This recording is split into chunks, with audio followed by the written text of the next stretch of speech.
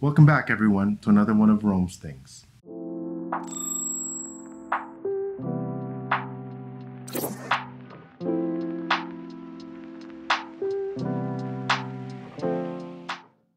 Happy New Year, everyone. Happy 2023. I want to start the year off with my very first office and desk setup video. I hope you enjoy it. Also, please hit that like, subscribe, and notifications buttons. Hit me up with a comment as well. Let me know what you think. I'd love to hear your suggestions. Anyways, my 2023 budget office and desk setup. Enjoy. Before and during the pandemic, my wife and I shared the den, and our daughter used the guest room as her virtual classroom. With my wife back in the office full-time and our daughter back in the classroom, I have the den all to myself now. Our son also moved out to college and is living in the dorms now, so his room is now storage. I made the spare bedroom into my wife's Zen workspace, so if she does need to work at home, she has a nice place to be productive and relax. She loves it and is happy, so that makes me happy.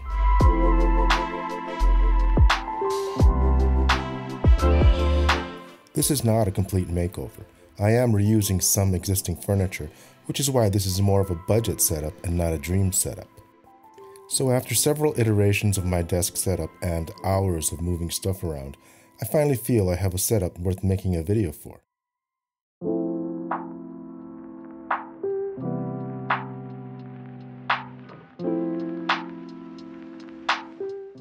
The space itself is a pretty good size. It measures 12 feet by 12 feet. The windows bring in some natural light, and it's nice to just sip my coffee and enjoy the view. I just wish it was more of a view.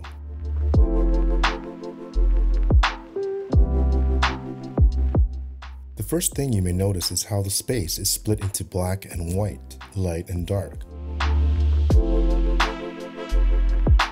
I think it reflects how I view life as a balancing act sometimes. On the dark side, I have a desk where I do most of my unboxing videos, product shots, and prep for whatever project I'm working on.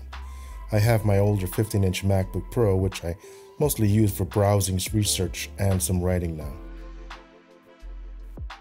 This 15-inch portable monitor I picked up from Amazon is great. It comes with a soft case that acts as a stand. I use it a lot as a video monitor. It's light and small enough to mount on a tripod using an iPad clip mount. It's important to have enough storage space to keep things tidy, and these drawers I got from Amazon do a great job. They're budget friendly and look pretty good. The big black thing is where I keep my valuables safe and secure. It's huge, heavy, and bolted to the floor, so it's not going anywhere. I've been using Apple products for quite some time now, and I like to keep some of them on display. Like this, my first PowerBook from 2003. When I'm not using my iPhone 13 Pro, I'm shooting photos and videos with a Nikon D5200. It's an older camera, but meets my needs for now. It doesn't shoot in 4K, however. I would like to eventually upgrade to a mirrorless setup in the near future.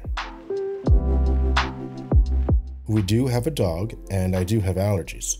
So, to help clean the air, I picked up this air purifier from Amazon. It's whisper quiet, but strong enough to clean a room of this size.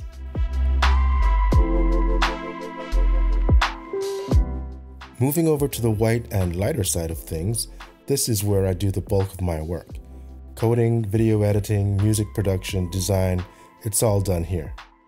The desk is an Ergomore sit-stand desk frame with a Han Mod work surface top. The top measures 66 inches wide and 30 inches deep. It's a really good size for me. I went with a silver frame and a white top for a more modern look and feel. I was thinking about doing a butcher block top, but decided the white was better for the overall aesthetic of this side of the room. I'm actually thinking of painting the wall on this side a darker color, maybe a slate, to make all the white pop. I don't know, maybe. Anyways, the desk has all the same features as the more expensive options out there, but at a fraction of the cost. Check out my assembly video for this desk where I go into a little more detail. I wanted to address my cable management early on in the build. Before I even put the desk together, I had an idea of what I wanted to do. Instead of using a compact power strip, I decided on a 4-foot long strip. This actually helped in spreading out the plugs and decluttering the cables by utilizing as much space under the desk to neatly run the cables through channel strips and up through the built-in grommets. Cable ties and anchors help secure any loose sections. I think it turned out better than I expected. When I'm not standing, I'm sitting in a Worksmith ergonomic chair from Amazon. For the price, it provides good support and is better than what I was using before. I did upgrade the casters on this chair to help it roll better as well. I know everyone says that the best investment they ever made was in their chair. I mean, you are sitting in that thing for hours and hours each day. And many of them don't regret spending the money, which is why it will likely be my next big upgrade. At the heart of the setup and the thing powering everything is Apple's 14-inch M1 MacBook Pro. Check out my unboxing video I did for it. I really love how this thing can handle everything I throw at it. With the older MacBook, I constantly had to remind myself to shut down apps I wasn't using to help speed things up. I've had it for about 3 months now, so I'll probably be coming out with a follow-up review video soon. Stay tuned for that.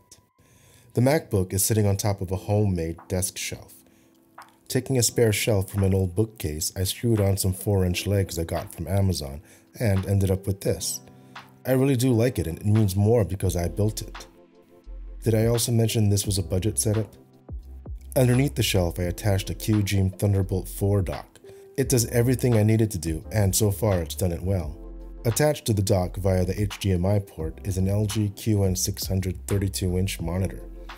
I switched back to a single monitor from a dual setup for years.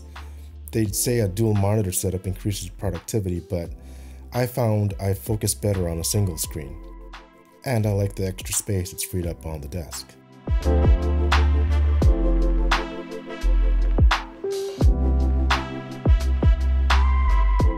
The monitor is mounted on a mounted monitor arm. It's actually a dual monitor arm, but it's currently holding just this single monitor.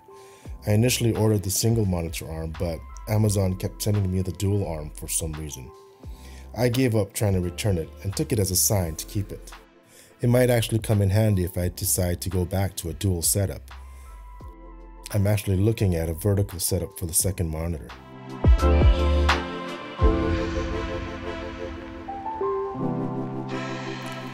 This is the Royal Kludge RK100 mechanical keyboard. I recently switched to a mechanical keyboard from years of using Apple's Magic Keyboard. I'm still getting used to a mechanical keyboard after using a Magic Keyboard for so long. I haven't made any mods to it yet. Next to it is the Logitech MX Anywhere mouse. I prefer a smaller mouse. I do miss the mouse gestures from the Magic Mouse, which is why I'm thinking about combining it with an Apple trackpad. For now, if I need gestures, I'll just combo the Magic Mouse. The light gray felt mat is from Brightstone, and I think adds to the aesthetic very well. It's soft, smooth, and sticks to the desk nicely. Audio output is provided by Edifier MR4 studio monitors. I love these things. They're great for just listening to music, but also have a studio setting that helps during music production. They also look really good in white. I am using the Uber mic from M Audio for audio input. It can be pretty bassy without adjustments, but a few tweaks and it sounds pretty good. I'm recording with it right now, so let me know what you think. It's mounted on a Rode PSA-1 boom arm. The Uber mic is really heavy, but the PSA-1 handles it nicely and stays put wherever I position it without any adjustments. I was having a hard time with other boom arms, but the PSA-1 just works, so I didn't mind paying a little more for it.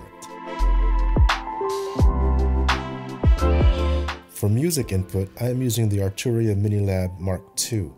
Although it's an older machine, it's still very popular and is really good at what it does. Desk lighting is provided by a Vivo light bar. It has a good range of settings and is very stable atop my monitor.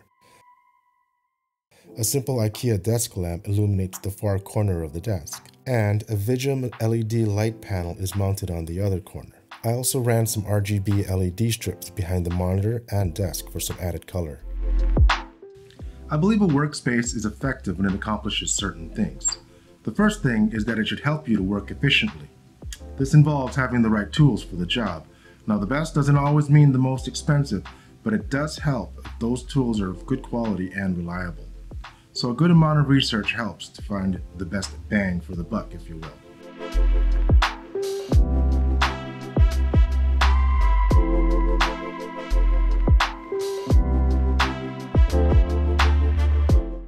A good workspace should also help you focus on the work. A space full of distractions makes it difficult for anyone to concentrate. Everyone is different though. Some find it easier to concentrate with music on, while others prefer silence. Find what helps you to focus and find ways to improve that in your surroundings.